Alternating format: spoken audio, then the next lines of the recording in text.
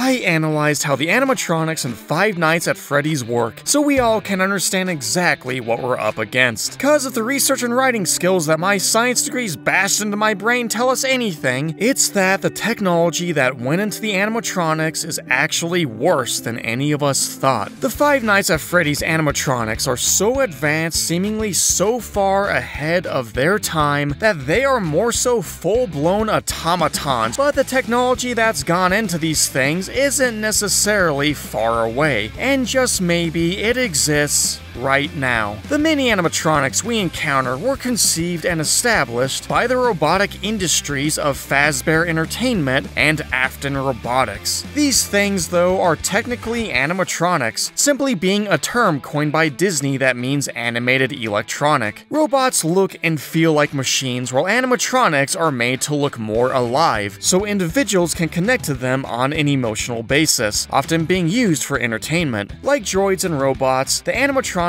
don't have a limit to the technology that can go into them, and exactly what they can be programmed to do. And oh boy, is their technology made to do a lot. Starting with one of the most advanced inventions that these things possess, we arrive at how they actually see you. If an animatronic is looking at an object or a person, it can see and instantly recognize exactly what it's looking at, thanks to its pair of onboard RGB cameras that are typically located in their eyes that collect any visible light in the area and quickly convert it into an image. Specifically, an RGB camera stands for red, green, and blue camera, as these are the three primary colors that can be combined to make all other colors, or more so specifically the colors within a human's visible light spectrum. You see, visible cameras like the ones likely on the animatronics are designed to replicate human vision, so they can easily see everything you can, but this also means that they have the same drawbacks. Just like the human eye, these RGB cameras require light to see. Their performance is also greatly reduced by conditions such as haze, smoke, heat waves, and fog, and this limits their ability to recognize specific shapes and whether or not it's an individual that's standing still in front of them or a random object. This is why visible cameras often need to be paired with their own flashlight of sorts. But despite this setback, the animatronics have something else, something that helps them pinpoint any target. Rather than just having a simple RGB camera, the animatronics instead rely on another piece of state-of-the-art technology that makes running from one of these machines a lot more difficult than you might think. This would be thanks to the special 3D depth sensor. This piece of technology allows the animatronics to sense and retrieve a full 3D map of its surrounding area and everything in it, ensuring that the animatronic doesn't suddenly start walking into walls off a bridge or fail to find the most convenient path to its target. And putting this three-dimensional map together with the data it's collected from its RGB camera means that an animatronic can easily pinpoint the location of any object it already knows is there, detect when a new object has appeared within its 3D scanner's range, and instantly recognize whether or not that new object is a box, toy, or human. And it's taken some serious finesse on Fazbear's part to make their animatronics look and feel real, especially to approaching children, meaning that when an animatronic like Foxy sees a kid approaching him out of the crowd, he enters his low curiosity or engaged state, slowly turning his gaze onto them without making any hard stops that would give away his true robot identity. Foxy and the others are able to dictate exactly how long they should look at that child before glancing in other directions or darting their eyes between other fixation points on that specific child. If a second child happens to walk up to one of them, they will smoothly turn their gaze towards that person and then blend their glances between the two, even at times mirroring the surveyed person's body language, their blinking, their happy mood, all so that they feel more real, more natural, more welcoming. But the FNAF animatronics do more than merely recognize and mimic people. Whether it be one of the possessed originals and certainly the later Glamrocks, they all were built with the capability to remember items and individuals they've seen and interacted with before. So if someone an animatronic has seen before enters their view, they become more triggered to now enter a higher curiosity or acknowledged state. What they do next depends on how their previous experience with that individual went. moment. They can even assess exactly what that person is likely to be doing in that moment, whether or not they're a threat and how best to stop them. But if that's not very interesting, then let's talk about what these animatronics are even made of. You see, the exterior of the animatronics are relatively harmless, with the originals likely being made out of silicone with fur padding, and later models being either plastic, porcelain, or snuggles. And that's great to know if you ever find yourself face to face with one of these things, cause the real threat to worry about is the endoskeleton. The endoskeleton is commonly thought to be made out of steel due to modern day animatronics. However, modern day animatronics really don't move at all, and certainly not like many of the FNAF animatronics. The thing about steel is it's as strong as it is heavy. This means that while the endoskeletons of the early animatronics could have been made with steel, it's likely that even some of them and later animatronics are made out of either a lighter weight metal like aluminum or more likely titanium. Since titanium, while being lighter than steel, is also very strong and durable, meaning that Fazbear Entertainment could make the animatronics even lighter by using less titanium in their designs without sacrificing too much of the animatronics' strength and maneuverability. But what really makes these animatronics stand out and so scary is how fast they can move. You see, in order for one of these guys to detect, target, and then sprint after you, they would need to have a wide, and I mean a large series of pneumatic cylinders that would produce the force necessary to move their limbs and face by converting compressed air into force, making them generally quiet, while at the same time later and even faster animatronics would use silent high-torque motors, with all of them having larger, stronger motors or cylinders in their legs and arms than they would in, say, their fingers and eyes. And then there's the animatronics' voices. You see, while they have a voice box of sorts within them, and possibly small speakers on the outside of their body to produce their voice, that doesn't mean a whole lot by itself. Rather, it's the animatronics' speech synthesizers that are the real danger, and leads us towards the biggest threat that the FNAF animatronics have to offer. And if my over-researched senses have to say anything, it's that you don't want to be caught with your pants down when it comes to the animatronics' most dangerous aspect. This would of course be their not-so-futuristic intelligence, their onboard computer, or should I say their advanced AI. An AI that is so intelligent that they can easily understand and speak in any language, recognize the sound and speech patterns of a person's voice, and just as easily mimic any voice they wish. But that's just the simple stuff. The animatronics' intelligence is and works similar to the neural networks of a human brain, allowing them to recognize and correlate patterns, come up with new solutions to problems, and continuously learn and improve. Specifically, the animatronics don't just have the same machine learning that has become associated with today's AIs. They instead have what is known as deep learning. You see, while machine learning, where over time an AI learns from its experience with the inputs and prompts that one or many humans give it, that at times needs to be manually corrected by a team of humans going in and updating that AI,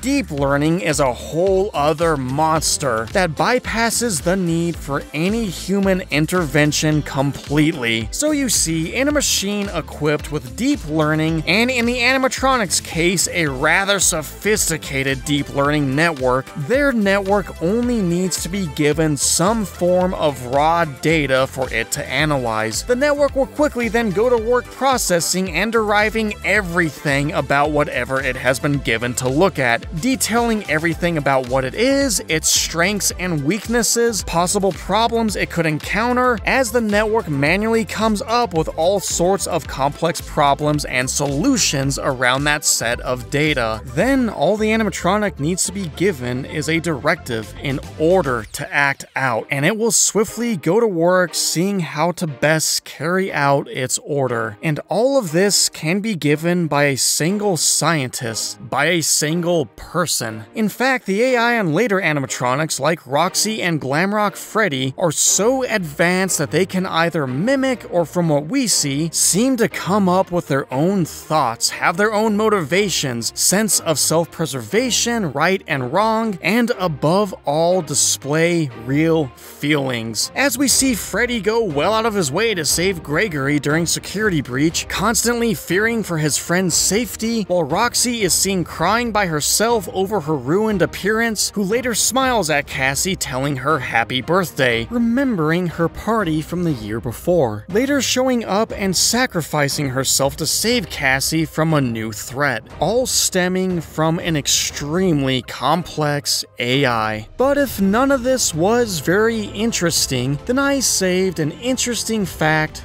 for last. Despite their similar coding, each of the animatronics has their own inherent strengths and weaknesses to watch out for, as Bonnie is the most intelligent, while Chica is the most persistent in staying after her target. So you might want to check out this video for more of the crazy science behind our favorite games and characters. See you in the next one!